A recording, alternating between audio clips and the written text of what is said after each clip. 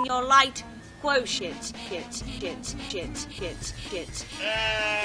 2020. Obviously, because they don't want us to know that they exist. They want us just to keep on being like the poor little sheep that we are.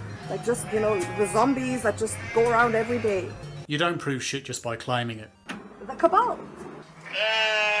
About our life, not understanding. To analyze who rules the world. The draconians, they love to use deception. They love to use infiltration, bargains, contracts. Tilly and I.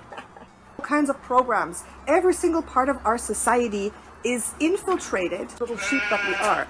I put myself into an altered state by a series of, when you see me on the videotape, you will see me maybe perhaps shaking to some degree because it's a change of vibration and change of energy.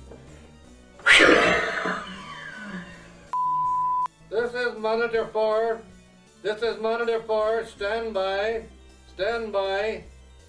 We are ready to be receiving. We are informed that this will be done via the particular communications of your Earth planet. You don't prove shit just by claiming it.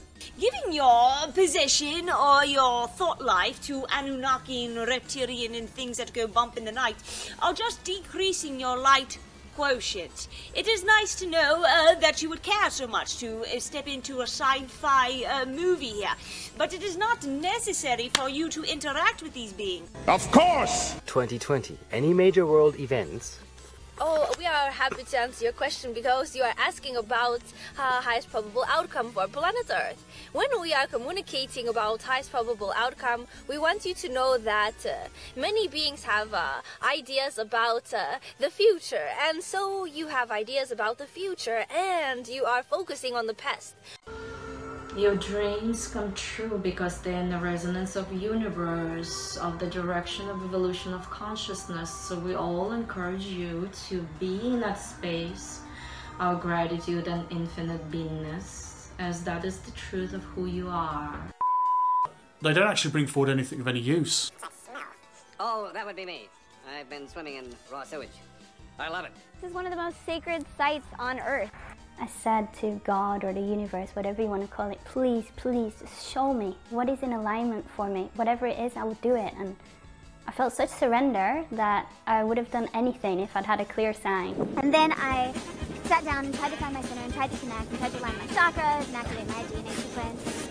Is that our world as we know it is more aligned with a value-based system.